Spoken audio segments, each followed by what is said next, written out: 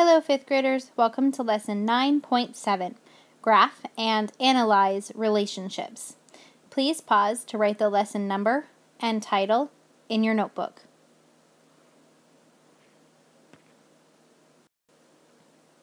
Today's objective is to graph the relationship between two numerical patterns on a coordinate grid.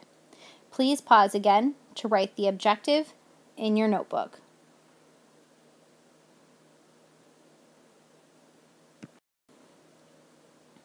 Alright, 5th graders, today's lesson is going to take all the things that we've learned and put them together into one big skill.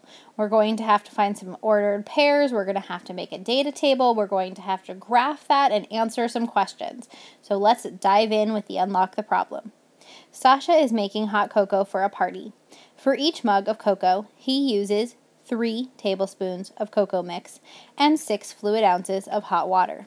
If Sasha uses an entire 18 tablespoon container of hot cocoa, how many fluid ounces will he need? Let's start with the purple box. How many tablespoons of cocoa does he need for each mug? Well, let's go back and look into our Unlock the Problem. It says for each mug, he needs 3 tablespoons of cocoa. Our second question says how many fluid ounces does it take for each mug? And it tells us 6 fluid ounces.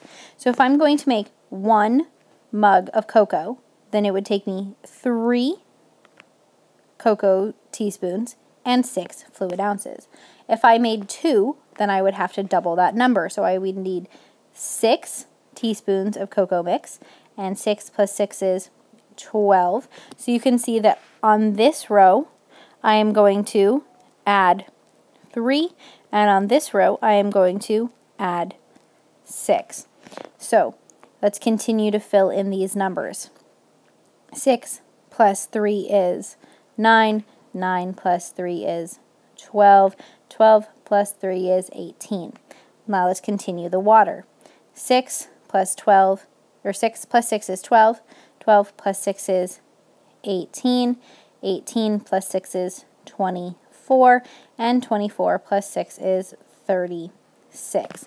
So now that we have our data table and we know all of these numbers, we're going to write those into ordered pairs.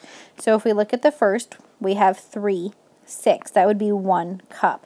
So our second one would be 6, 12.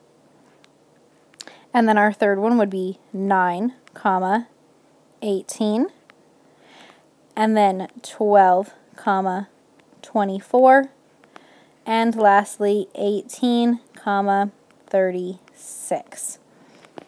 Now we're going to graph these ordered pairs and find a relationship. So let's start with our first one of 3, 6. So I'm going to start at the origin, go over 3 and up 6.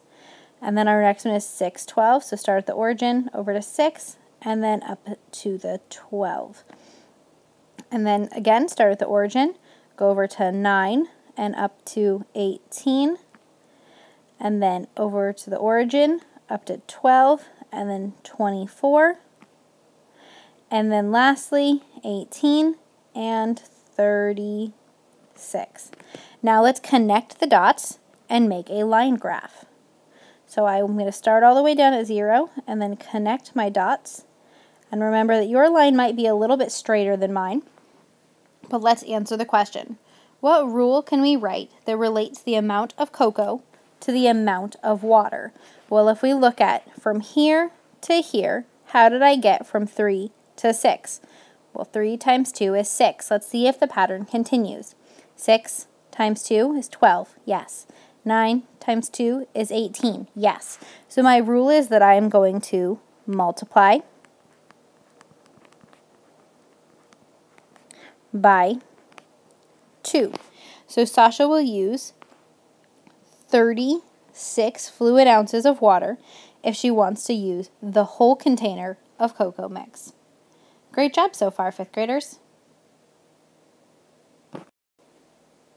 Let's practice this again with the next example.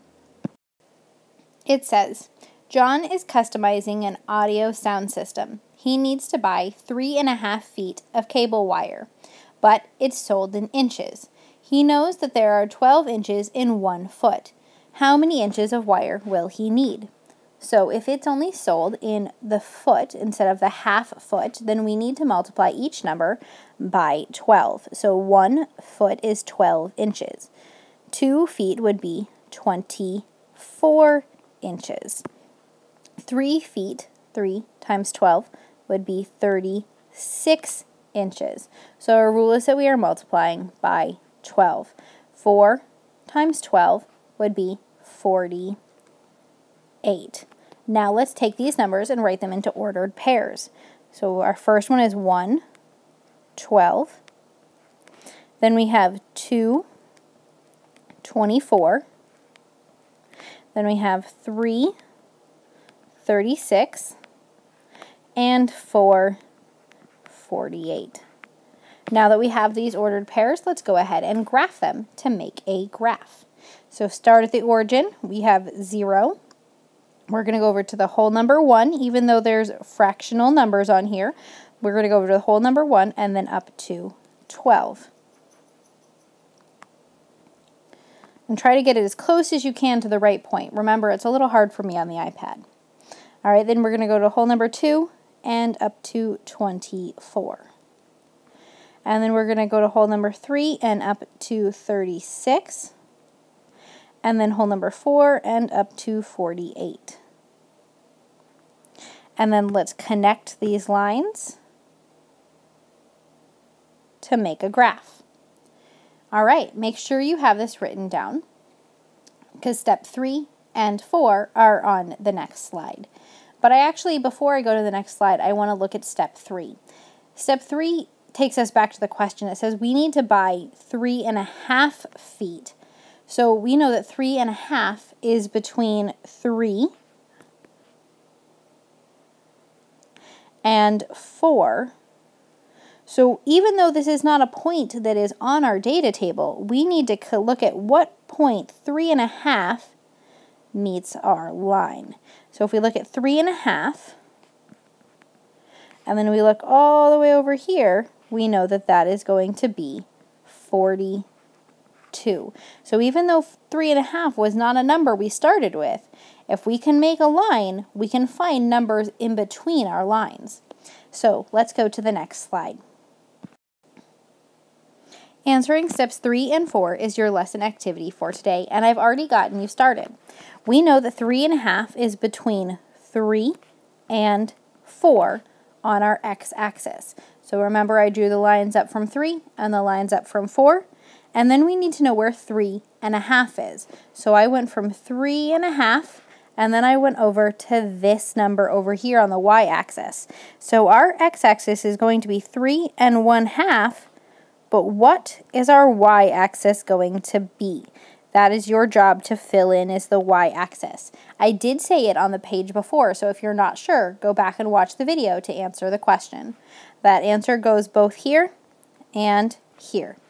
Great job, 5th graders.